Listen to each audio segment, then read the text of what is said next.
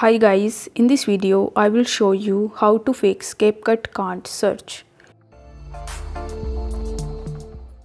Now in order to fix this issue, the first thing that you need to keep in mind is that you need to make sure that the internet connection that you are using is stable.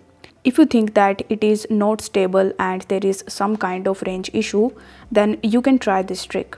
In order to do so, you just have to swipe down and here you will be able to see your notification bar. Now over here you are going to see this airplane mode, so you need to turn on this airplane mode and after that you just have to turn it off.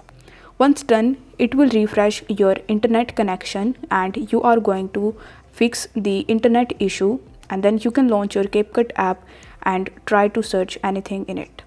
Now the second method that you can use is you can simply clear the junk or the cache files of CapCut. For that you again have to swipe down and here you will be able to see this gear icon in the top. So this gear icon will redirect you in your settings where you just have to scroll down and then tap on apps. In the apps you need to tap on manage apps and after that you need to search for CapCut.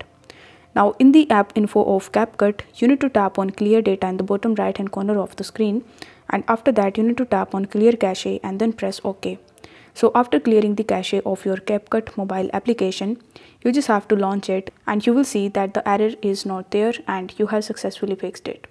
If the video was helpful, then don't forget to like the video and subscribe to the channel. Thank you so much for watching.